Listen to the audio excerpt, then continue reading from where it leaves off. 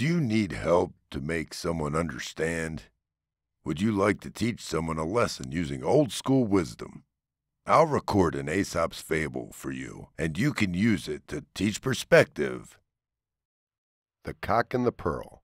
A cock was once strutting up and down the farmyard among the hens when suddenly he espied something shining amid the straw. "Ho, ho," quoth he, "that's for me," and soon rooted it out from beneath the straw. What did it turn out to be but a pearl that by some chance had been lost in the yard? "You may be a treasure," quoth Master Cock, "to men that prize you, but for me I would rather have a single barley corn than a peck of pearls. Precious things are for those that can prize them."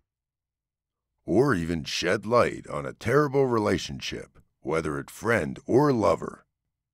The Wolf and the Lamb.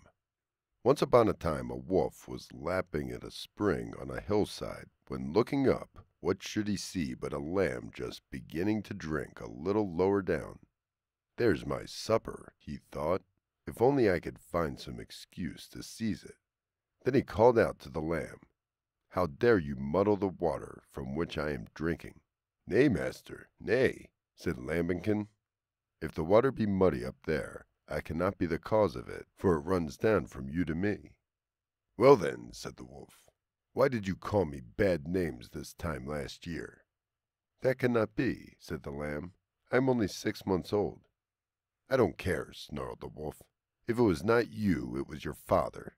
And with that he rushed upon the poor little lamb and rah-rah, rah-rah, rah-rah, rah-rah, rah-rah, ate her all up. But before she died, she gasped out, "Any excuse will serve a tyrant." Maybe expose the downfalls of greed. The Dog and the Shadow. It happened that the dog had got a piece of meat and was carrying it home in his mouth to eat in peace.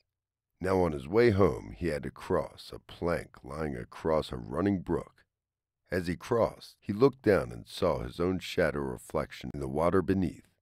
Thinking it was another dog with another piece of meat, he made up his mind to have that also.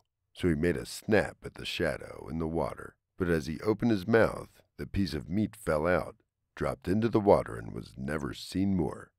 Beware lest you lose the substance by gasping at the shadow.